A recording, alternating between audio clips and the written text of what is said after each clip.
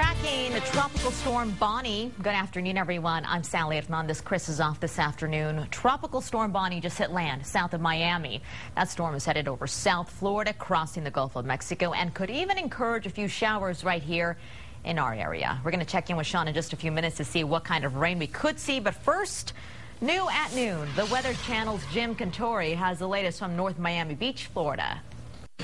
Well, as weak as Bonnie is, it is still capable of producing some very, very heavy rain here, guys. Right now, we're in the clear, if you will. But I'll tell you, just a few minutes ago, you couldn't even see across this intercoastal waterway to the other side. That's only about 1/8 of a mile. Let me show you the pictures here, too. And this is right under the Collins Avenue Bridge. We always tell you about how fast the rain comes down, you know, especially when we speak of 1 to 3 inches per hour. That just basically piles up on the roads. And you can see some of these relief pipes here, the drains, if you will, on the bridge that are relieving the water from that actual roadway and that bridge. So tremendous amounts of water piling up. This is why you hydroplane, essentially. This is the kind of water that's sitting on the roads and doesn't have the time to come off as quick as it's coming down. So there's a good reason for that. It was raining so heavily, as a matter of fact, Pelicans said, heck, I'm not flying in this, and they took refuge on one of the posts here through the intercoastal waterway. So a rough afternoon for Fort Lauderdale, Hollywood, all the way down through Miami and into South Miami as well, with occasional heavy rain. This may be some of the worst weather that we're going to experience with Tropical Storm Bonnie as we go through the morning hours. So far, so good with the wind. No reports at this point of power outages. Back to you. Pelicans said no thank you, huh?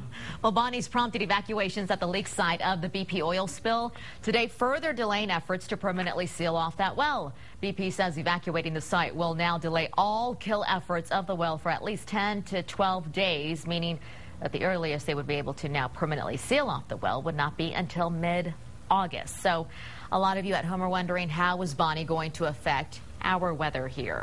Well, we know when a hurricane or a tropical storm moves in, the front right quad, as we call it, moves in, and that's where the rain is heaviest. Right.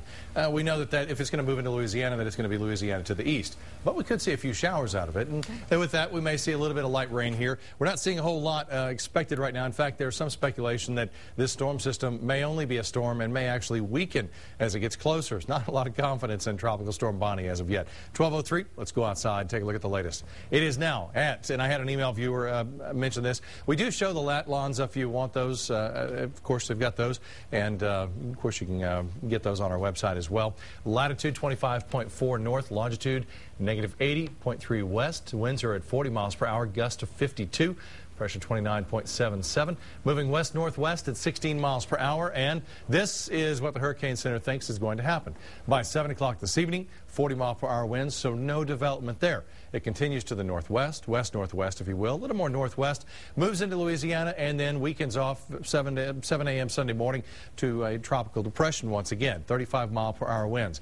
Watch how quickly it takes a turn to the north. Doesn't really hardly even move into the state. By Monday, 7 a.m., winds are down to 25 miles per hour. Typically, though, just to the right of the projected path of this is where the heaviest of rain will fall. We think that obviously puts it into Louisiana and not really anything for here. We will see clouds and showers develop on that, but if you've ever been in one of these where the storm is off to the west by a couple hundred miles, it really doesn't bring us much more than little bands of clouds and showers. And it kind of makes for an interesting sky, a little bit extra cloud cover. At the moment, though, we do have a few showers popping up on the radar. Early this morning, about 2, 3, 4 o'clock this morning, we had a little thunderstorm activity to the southeast rolling in, weakened up as it got close to the Austin area, and we haven't seen a whole lot of development, just isolated showers and those partly to mostly cloudy skies. That will continue through the afternoon. 86, mostly cloudy, light breeze, humidity at 70%. Maybe this has been getting you the mold at 1950 and high has been present. We're looking for a possibility for a few isolated showers. We'll put the temperature at 95 for this afternoon.